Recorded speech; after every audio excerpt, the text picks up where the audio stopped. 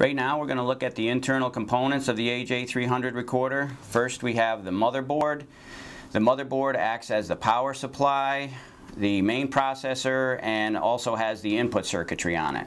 There are different motherboards depending on the model number of the recorder. If you have a 1-pen recorder or a 2-pen recorder, if you have just a recorder only or a recording controller, the motherboards can be a little bit different.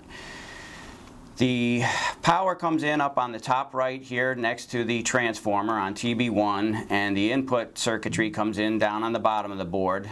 When the signals come in, then they're sent over to the stepper driver board on the left-hand side of the unit, and the stepper driver board takes and splits the signal up and sends the signal out to all of the motors and also out to the main display board.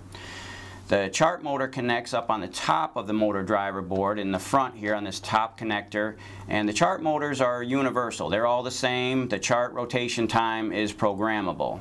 Then we have our Pen 1 motor, which plugs in directly behind the chart motor on the top of the driver board, and our Pen 2 plugs in down on the bottom side of the motor driver board. The display board is located in the front door assembly behind this stainless cover on the back side of the front door, and the display functions as the keypad and the display. Back inside the unit, we see we have some empty space in this case. If we were to actually have some option boards, if we had a relay board, it would mount on the top right hand side. In the back of the case, it would plug into the motherboard in this connector here. You can order the recorder with or without relays. And down on the bottom right is where a milliamp output board could be installed. It would connect to this connector on the bottom right hand side of the motherboard. So you can get it with or without the milliamp outputs as well.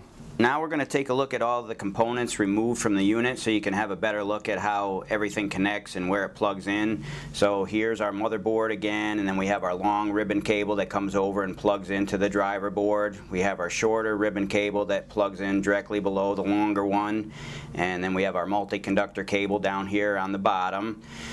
And here's our display cable that comes out of the back side of the stepper driver board and comes over and goes into the side of the display board, which would be located in the front door. And then we can see where our motors connect up on the top of the stepper driver board. We have our chart motor, plugs in right here, goes over to the chart drive, and our Pen 1 motor plugs in directly behind where the chart motor plugs in. And down on the bottom we have our Pen 2 motor that plugs in to the bottom of the stepper driver board.